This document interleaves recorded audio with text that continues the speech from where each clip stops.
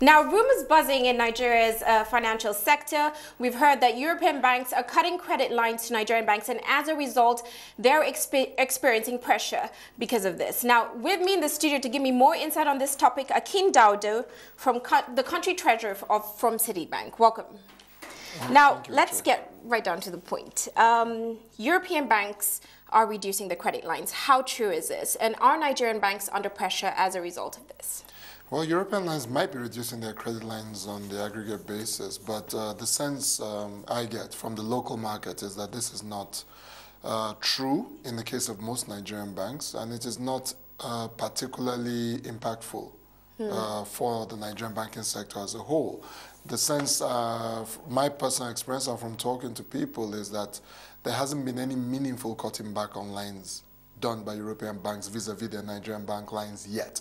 It's not entirely impossible that there have been one or two isolated cases, but generally speaking, the lines remain intact, and the banks still have access to avail on those lines. So I don't think there's been a huge impact, no.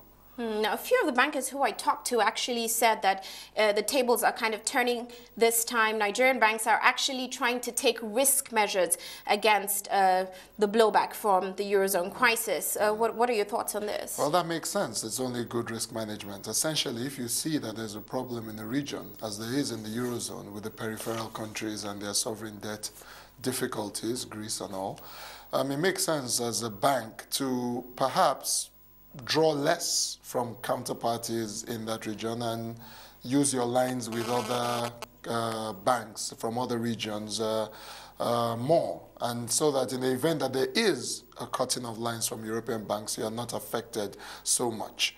So yes, in my experience and from talking to people, one gets the sense that quite a few Nigerian banks are doing that and are protecting themselves against any possible reduction in the lines from Europe.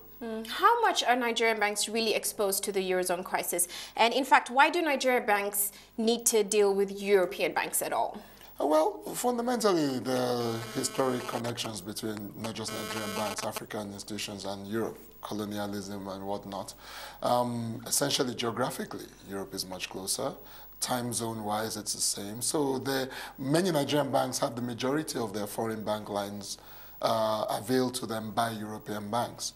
So it's a long-standing relationship. I think it'll continue to be so.